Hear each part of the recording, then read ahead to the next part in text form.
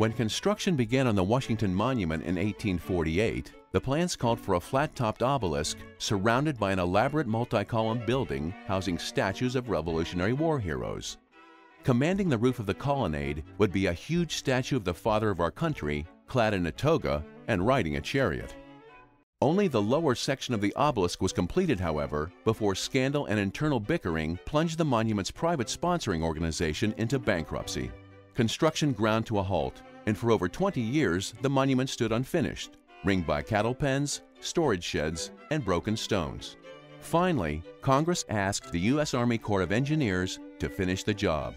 The Corps had already helped plan and build Washington, D.C.'s public buildings and transportation system, so the agency was well suited to the challenges posed by the partially built monument. Discovering serious structural problems with the original plans, Army engineers redesigned the monument as a more simple yet impressively elegant Egyptian-style obelisk with a pointed pyramidal tip. Completed in record time, the Washington Monument opened its doors to the public in 1885. For the nearly 1 million visitors who tour the monument each year, a slight color change in the marble 152 feet up the obelisk provides a lasting reminder of where the original construction faltered and the Corps of Engineers' contribution began.